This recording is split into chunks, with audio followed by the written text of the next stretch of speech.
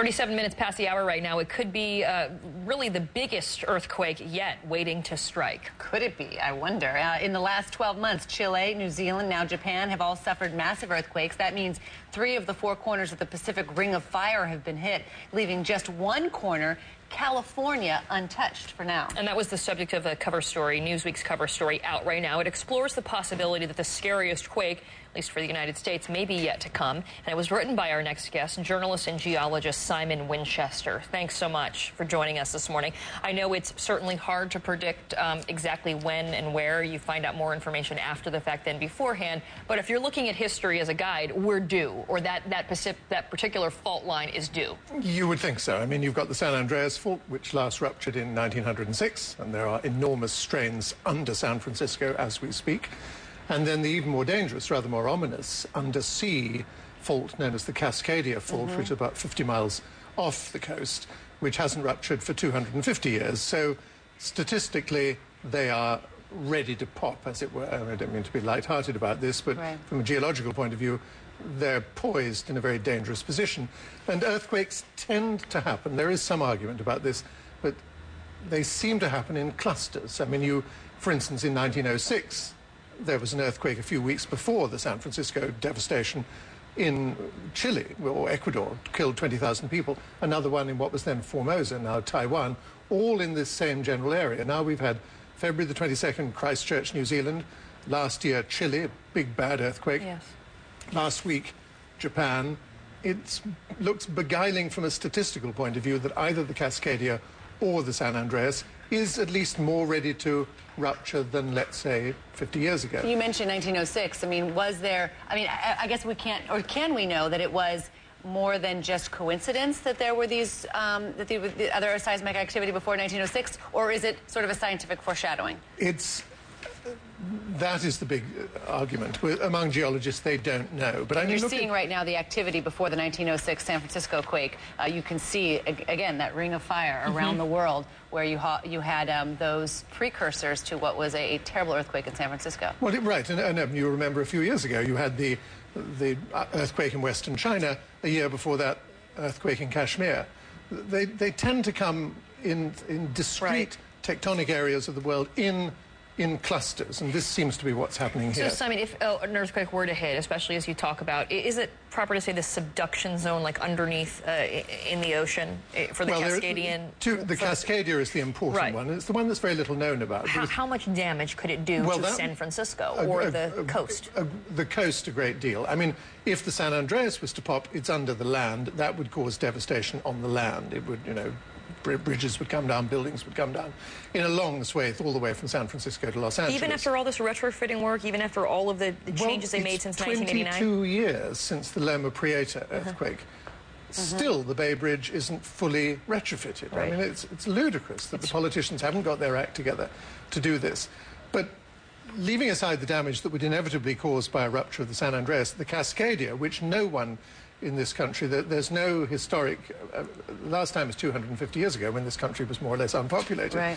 That would cause, without a doubt, tsunamis. They would mostly be on the western coast of Vancouver Island, so towns like Luklulit and Tofino and Bamfield. But then moving down the coast, Seattle, the Straits of Juan de Fuca, the nuclear base, the atomic submarine base at Bellingham, Washington, Portland, and then, of course, Northern California and San Francisco. So people need to be aware. I don't want to be a purveyor of doom. I'm simply saying that people need to know that this thing is in the offing and that it's not merely, as if merely is the word to use, destruction of buildings in San Francisco.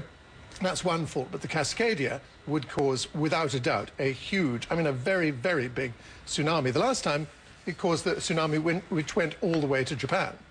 We've been waiting for that big one for a very long time, though. I mean, waiting for the big one to hit California. People who live in California either joke about it or fear about it. Fear it depending on where you stand. When you look at Japan, Japan has,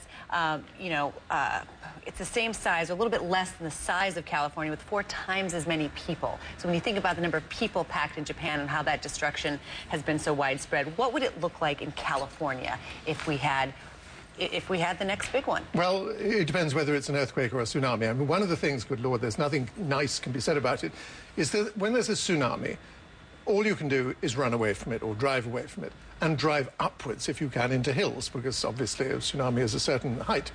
And the one that is usually the figure that is bandied around for a Cascadia tsunami would be about 100 feet. So considerably. 100 feet. Oh yes. And as big as the one. And we're talking in Japan, in Sendai, you were talking 13 or 30? Well, there was one 10 meters in Sendai that was 30 feet. Okay. Krakatoa, which I read a book about some years ago, that was 130 feet. I mean, that was a monster wave, which went all round the Indian Ocean, came all round the Atlantic, was actually detected in the English Channel, I mean, 13,000 sea miles away. So these waves propagate enormous distances. Cascadia is very close to the North American coast. The resulting tsunami, depending on the size of the earthquake, of course, could be as big as 100 feet. And if that were to happen, well, you attempt to run up a hill which is 101 feet high, and then you'll survive. And the problem in Japan was that in that part of Japan, it was a flat coastal plain. There was nowhere to run to. You could run away, but you couldn't run up. And so people died in large numbers, and towns were devastated. It wouldn't, therefore, be quite as bad, because the topography of Washington, Oregon, California, and Vancouver Island is that there are lots of hills. So people given a warning, and an adequate warning, they wouldn't get a terribly long warning, but you know, the sophisticated sensors are, ever since the event in Sumatra 5 years ago, they're getting more and more sophisticated. We get some minutes warning. People should be advised to go uphill. Right. And then people would survive. But nonetheless, there would be a lot of devastation. So part of it is not to live your life in fear, obviously. You can't control the events of Mother Nature, but you can be aware and maybe have in the back of your mind of what you would do in those cases. And then on the flip side, as you said, in terms of getting San Francisco or other areas along that fault line ready. I mean, in Japan, they withstand very large earthquakes, and their buildings withstand very large earthquakes nearly constantly. Yes, I mean, my wife is Japanese, so I have some knowledge about the order and discipline and duty, and realizing that the state often, not always, knows best and puts plans into operation. I mean, here, I don't want to get into politics, obviously, but budgets are being cut, warning systems, geological departments. You know, it's a sort of invisible thing, because warning systems are to do with something that may or may not happen. You should not cut budgets for this kind of thing, and that seems to be what's happening these days. Well, hopefully people will listen. You have a very, very interesting article in Newsweek, and again, as you said, you did write the Krakatoa interesting book as well. Simon Winchester, thanks for your time. Thank you very much indeed.